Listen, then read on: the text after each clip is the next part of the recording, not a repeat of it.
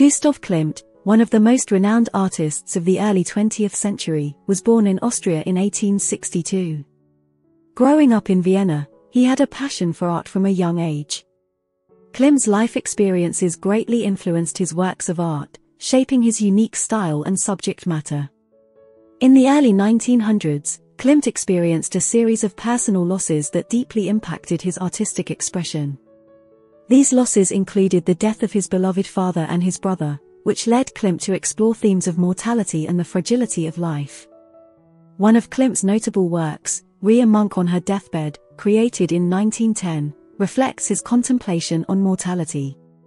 This painting portrays a young woman at the end of her life, capturing the vulnerability and emotional depth of the human experience. Another masterpiece created during this period is Litzlberg On The Attersee, painted between 1910 and 1912. This scenic landscape shows a tranquil lake surrounded by lush vegetation, reflecting Klimt's appreciation for the beauty of nature. In his work Mother with Two Children, Family, created from 1909 to 1910, Klimt showcases the importance of maternal love and the bond between a mother and her children. The warm colors and tender expressions of the figures convey a sense of love and unity. Klimt's fascination with nature is evident in the park and blooming field, both painted in 1909. These vibrant and lively landscapes capture the beauty and vitality of the natural world. The picturesque The Schloss Kammer on the Attersee III, from 1910, showcases Klimt's skill in depicting architectural beauty.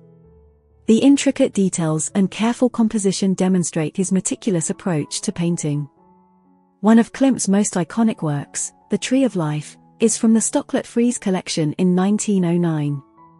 This decorative piece showcases Klimt's use of decorative patterns, symbolism, and his exploration of spirituality. The Tree of Life appears again in Klimt's painting Judith Ii, Salome, created in 1909. This piece depicts a strong and sensual woman, reflecting Klimt's interest in female empowerment and their role in society. Finally, the haunting portrait of the old woman in 1909 reflects Klimt's fascination with the human face and its ability to convey emotion and life experiences.